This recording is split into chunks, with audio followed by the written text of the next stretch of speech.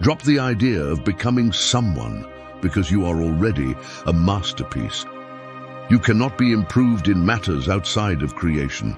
You only have to embrace your own self to know it, and to realize that all of God's gifts are already inside you.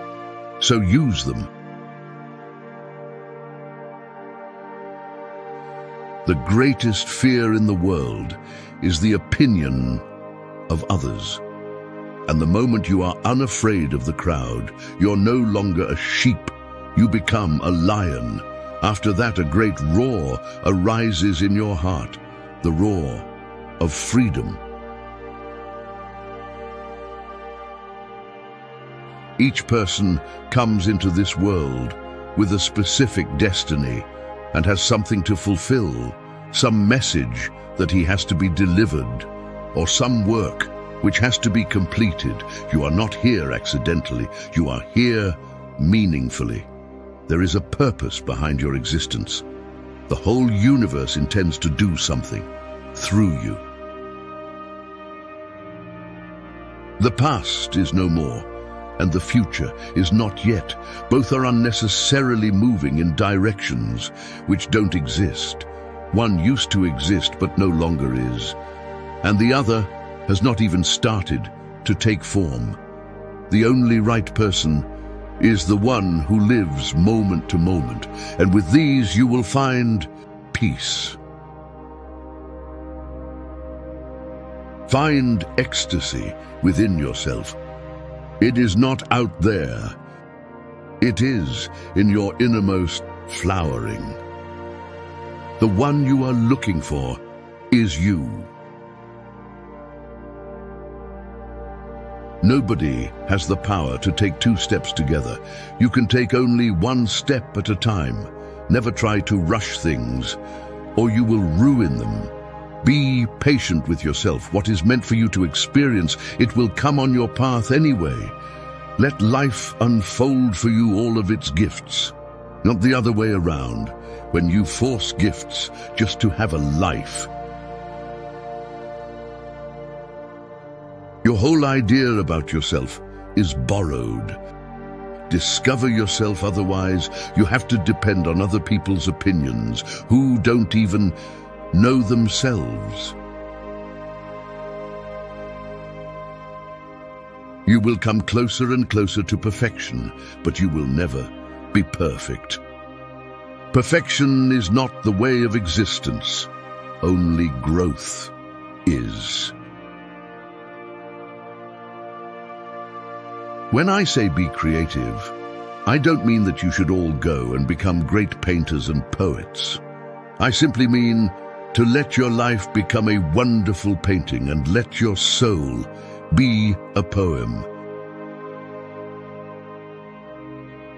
I would like you to start loving yourself, because unless you do that, you cannot love anybody else. You don't know what love is if you have not loved yourself first. If you really want peace on earth, first create peace in your heart, in your being. That is the right place to begin with. And then spread. Love is the goal, and life is the journey. Take hold of your own life. See that the whole existence is celebrating. These trees are not as serious as they seem. These birds are not serious either. The rivers and the oceans are wild, and everywhere you look you will encounter fun. Everywhere there is joy and delight. But you have to pick where your eyes are pointing. Just watch existence, listen to it, and become part of it. Millions of people are suffering. They want to be loved, but they don't know how to love. And the pure feeling, it cannot exist as a monologue. It is a dialogue, and a very harmonious one. If you love a flower, don't pick it up, because if you do pick it up, it dies and it ceases to be what you loved at the start. So, if you love it, just let it be. Love is not about possession. Love is about appreciation. The capacity to be alone is the capacity to love. It may look paradoxical to you, but it's not. It is an existential truth that only those people who are capable of being alone are capable of love, of sharing, and going into the deepest core of another person. Without possessing the other, without becoming dependent, without reducing the other person to a thing, and without becoming addicted to the other. If you love a person, you will not interfere with his personal life. You would not dare to break the boundaries of his inner world. Sadness gives depth. Happiness gives height.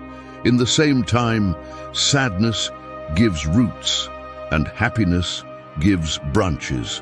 You have to look at happiness like a tree going into the sky, and sadness like the roots going down into the womb of the earth.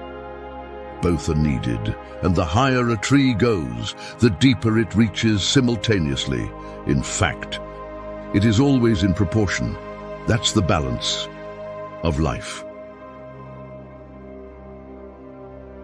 The real question is not whether life exists after death. The real question is whether you are alive before death. Tomorrow never comes. It is always today. I live my life based on two simple principles. 1, I live every day as if today was my last day on earth. And 2, I live today as if I'm going to live forever. The visible part of the soul is known as the body, and the invisible part of the body is called the soul. God and the world are not two separate entities. There is absolutely no conflict between God and nature. Nature is the visible, which is the gross aspect of God, and God is the invisible and represents the subtle aspect of nature. Be realistic and plan for a miracle. Always remember, if you can be anything in life, be a Stoic.